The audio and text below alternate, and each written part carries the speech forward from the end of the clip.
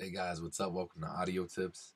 In today's tutorial, I'm basically going to take you guys into pedal boards. I'm going to basically show you guys what kind of effects you guys have at your disposal inside Logic Pro.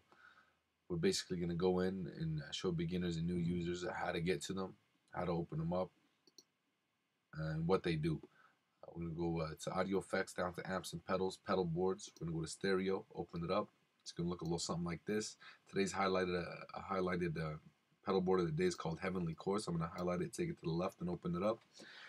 You got your rate button, depth button, feedback, delay. I'm going to give you guys a little brief overview about it. You just take the mouse, highlight it, put it over the actual pedal board, and it reads you a description. Heavenly Chorus provides clean, crisp modulation inspired by 1980s chorus pedals. So you know it's a 1980s kind of sound.